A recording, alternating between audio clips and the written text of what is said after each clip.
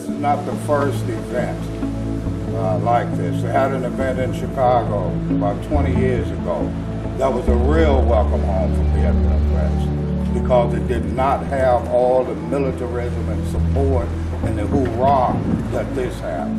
And I can't understand how people, some who are Vietnam veterans, can use a vet in this way, knowing that they find out later that they were duped again. Today we will have hundreds of students at LZ Lambeau, and those students will be presented with just a part of the reality of Vietnam. They won't be presented with the lying politicians.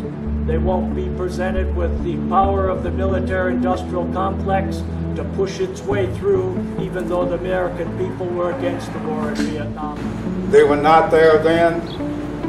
They are here now, but for a different purpose. They are here because if they can display their wares, they can make more money.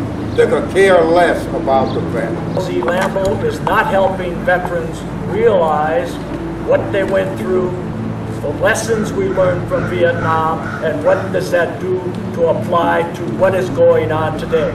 A continuous war against terrorism, a war against ideas, and we have never won a war against ideas yet. I'm being here because early on, LZ Lambeau had a different purpose. And over time, after certain contributions were made, it took a different turn where, in my opinion, it became promotion of militarism, glorification of war, and recruitment, all wrapped into one. Vietnam veterans were denied a welcome home. And the implication is that they were denied a welcome home by the peace movement.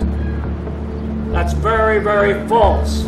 All of the mayors, all of the city councils, village board presidents, county boards could all have welcome homes anytime they wanted during the 60s and the 70s and the 80s and the 90s and today.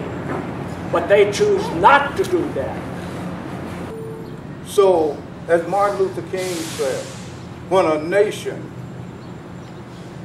puts material things, put military things, defense ahead of its people, it's dying a spiritual death.